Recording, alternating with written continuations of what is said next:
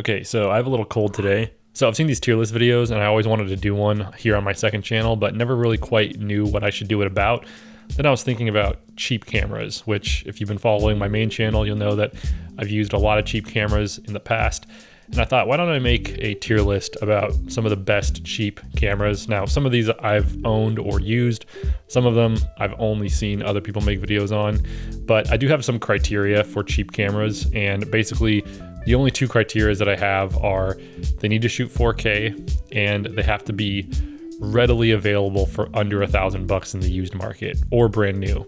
So that's the criteria. I think I have 17 cameras. I probably missed a couple, but these are just the first 17 under $1,000 cameras that I could think of that, you know, can shoot 4K at a decent quality. I'm sure there's a bunch of other things like GoPros and phones. I'm not including anything that doesn't have an interchangeable lens. So let's just start off with, I have the S tier. And then I have max squeeze, which is like you're getting a lot of performance for something that only costs under $1,000. B-cam, something that you could pick up as a B-cam.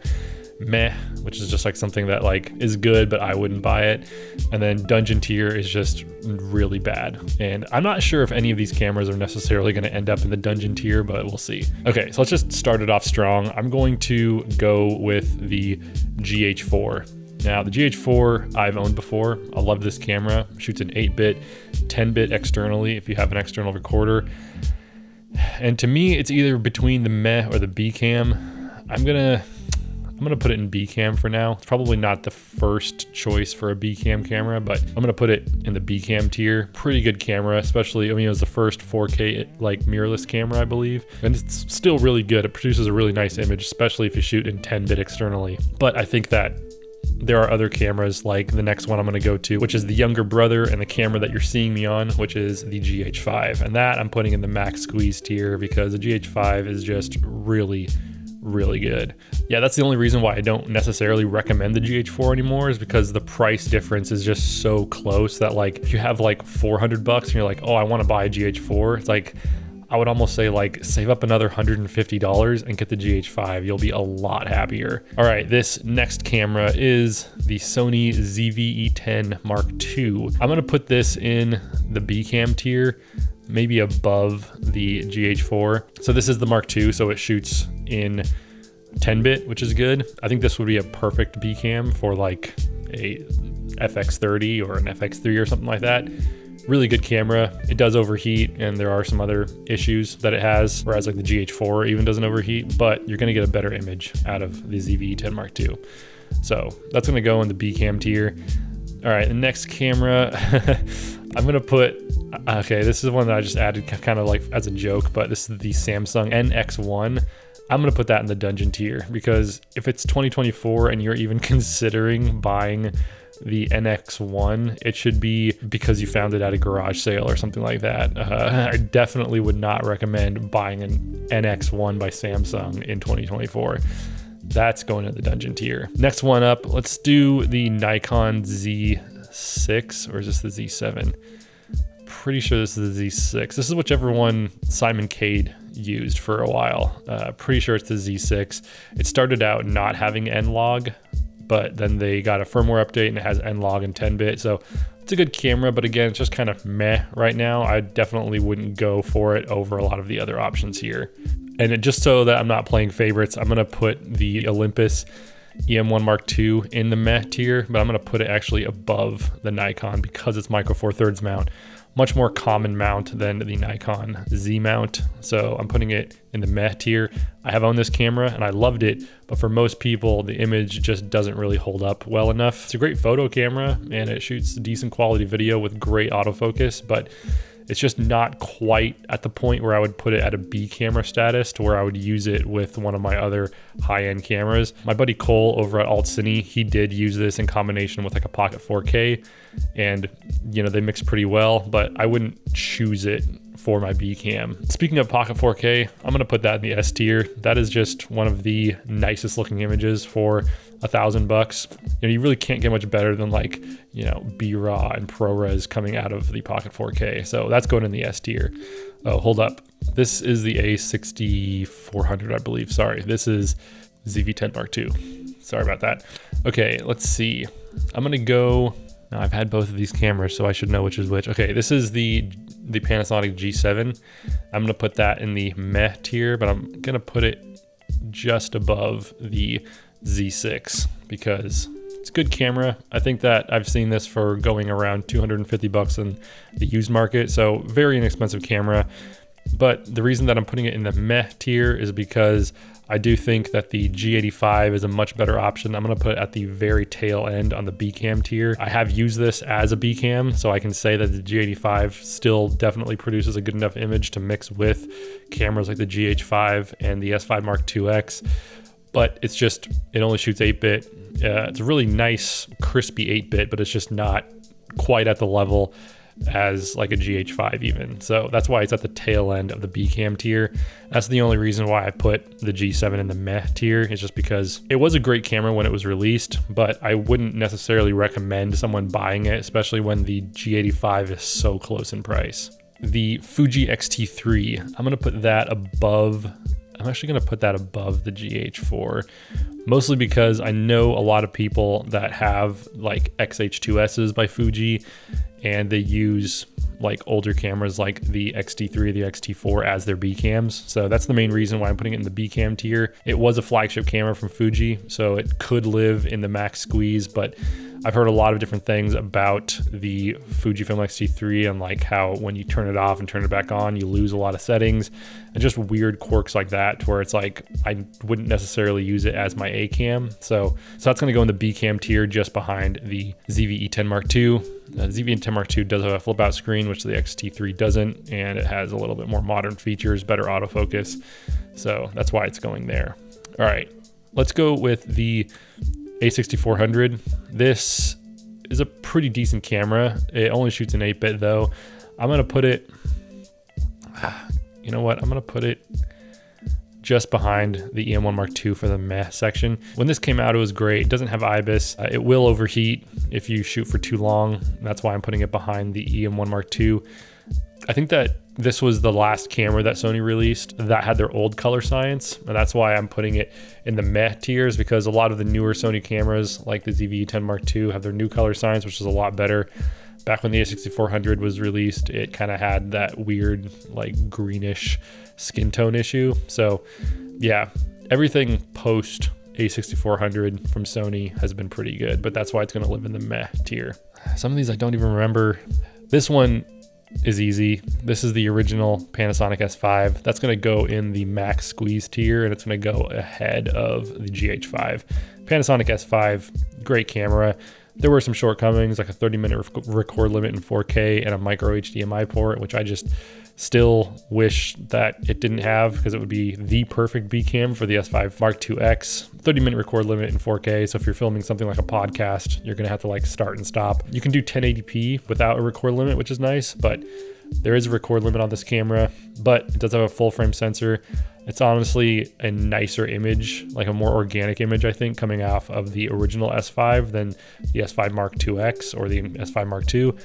But yeah, great camera. I think you can get a lot of quality out of that for, I think it's running for around like $800 or $900 in the used market, which is pretty crazy. Okay, the next one is the original EOS R. And you know, I know a lot of people liked this, but I'm gonna put it in the dungeon tier just because I'm gonna put it ahead of the NX1 though, for sure. It almost could make it into the meh tier, but honestly, like in 4K, that was like one of the criteria for this tier list, that it has to shoot 4K.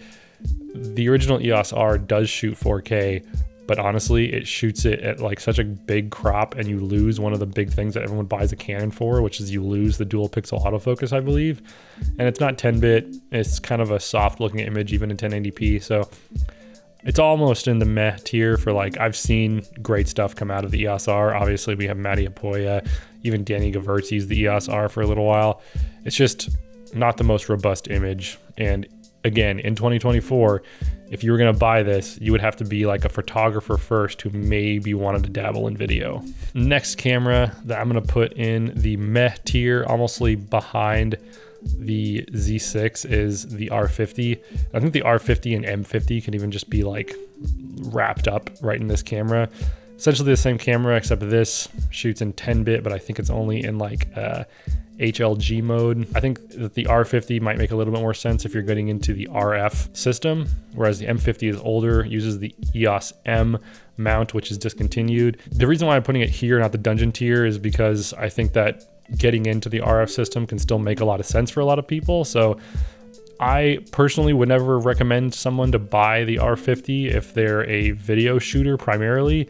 If they're first getting into it, I would, you know, probably steer them towards like a ZV-10 Mark II or something like that. It's cool that Canon made an upgrade to their M50 and got people into the RF mount. So there is an obvious upgrade path. You know, you could go to the R5 Mark II or something like that, like as you grow as a filmmaker. So, all right, we only got 3 more here. Let's see. This is the new Fujifilm. I believe this is the XM5.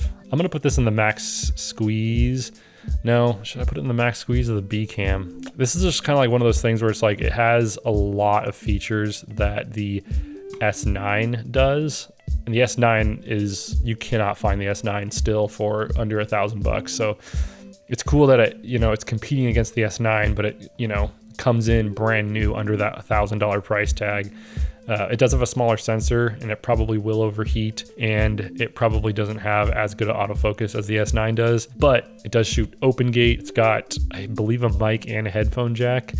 And so this could almost go ahead of like even the ZV-10 Mark II because it does a lot more things, but it probably won't have the same kind of autofocus. Yeah, I don't know. Should I put it in BCam mode? I don't know. We're kind of getting kind of lonely up here in the S tier. All we got is the Pocket 4K.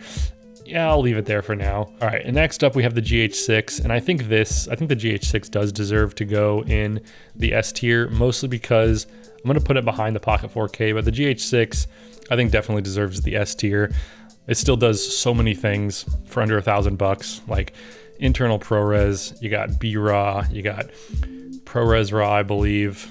Like every codec you can think of, it's not going to overheat. Like I did hear of like some like sensor issues that it had, but from the people that I know that use it, it hasn't really been an issue. And the stuff that I see come out of the GH6 even now is still really, really impressive. So if you were trying to get into video production and you just needed a camera that could do everything you need minus low light and autofocus, the GH6 would probably be a pretty good option for you, because if you look at all of these different cameras that I have here, there's no camera that can do collectively what the GH6 can do in that body. Image stabilization, ProRes, open gate, great IBIS. It's got all the ports that you need, full-size HDMI, tally lights, all the type of stuff that you would need as like a professional video production person. The GH6 can do it. And again, the GH6 can be found for under $1,000 on eBay pretty easily. So that's something to consider. Okay, and the last camera that I have is the Sony a7 III, which on paper, it's not a very impressive sounding camera. It is a camera from the same era as the a6400. It shoots in 8-bit only, but it's got a full frame sensor. It's got great autofocus. I'm actually going to put it in the max squeeze, and I'm probably going to put it in front of the XM5 just because it's a tried and true camera. And the reason why I put it up in the max squeeze is because I am so impressed with some of the footage that I see out of the a7 III, even till this day. There are people like Theo Crawford who uses the a7 III for his videos, and his videos still look amazing. You would never be able to tell that his stuff is shot in 8-bit. There's another creator named David Perez on Instagram. He's known as Shot by DP, and he uses an a7 III, and his stuff just looks absolutely amazing. There's something really special about the a7 III image that's coming out of it, because people have learned how to work with that older sensor technology and the skin tone issues and work around it. There are a lot of different LUTs that you can use, and you know, people throw Cineprint 16 on the a7 III and it still looks great. So that's like one camera that like a lot of people are still using just because the image looks so good, even though it's only 8-bit. So that's where I'm gonna land the a7 III, and I think I'm happy with how I stacked this up. Obviously the EOS R and NX1 are in the dungeon tier. If it's 2024 and you're a video focused person, I would not consider those. In the meh tier are cameras that are good, but there are better options for just slightly more.